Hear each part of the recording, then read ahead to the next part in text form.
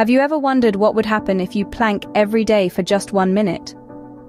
Let's talk about planking, a simple yet powerful exercise that can be done by anyone, no matter your fitness level.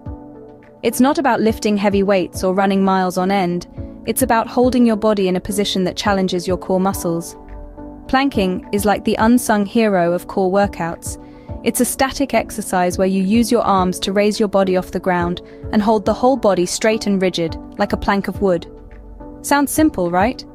But beneath this simplicity lies a powerhouse of benefits.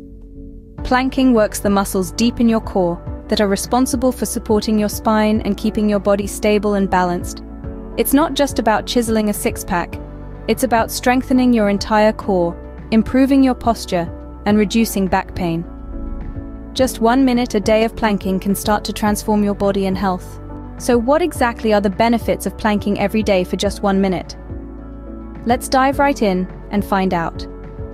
Firstly, planking greatly improves your posture. When you maintain the plank position, you're actually engaging the muscles that keep your spine in its correct alignment. This can help you stand straighter and taller in your daily life, reducing the slouch that can creep in after hours at a desk or in front of a screen. Secondly, planking is a powerful way to increase your core strength. The beauty of the plank is that it hits all the major muscles in your core, including the transverse and rectus abdominis, the obliques, and the hips. Over time, this can lead to improved sports performance, better balance, and easier movement in everyday activities. Now let's talk about metabolism. Yes, planking can actually enhance your metabolic rate. It's a compound exercise, which means it works several muscle groups at once. This requires more energy, which in turn increases your metabolism, not just during the exercise, but throughout the day as well. So, even a quick minute of planking can contribute to your calorie-burning efforts. Moving on, did you know that daily planking can also reduce back pain? It's true. Because planking strengthens the core while also promoting good posture, it can help keep back pain at bay, particularly lower back pain. In fact, studies have shown that people who plank regularly experience fewer bouts of back discomfort. Last but not least, planking can significantly improve your balance. When you plank, you're challenging your entire body to maintain a single, steady position. This requires a good deal of balance, and the more you practice, the better your balance becomes. Over time, you'll likely find that you feel more stable and coordinated in other areas of your life as well.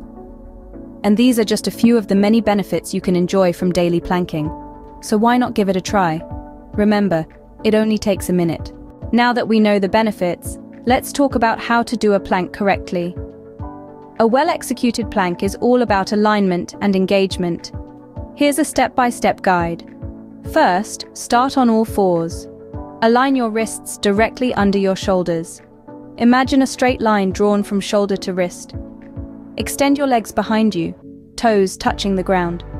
Your body should form a straight line from your head to your heels.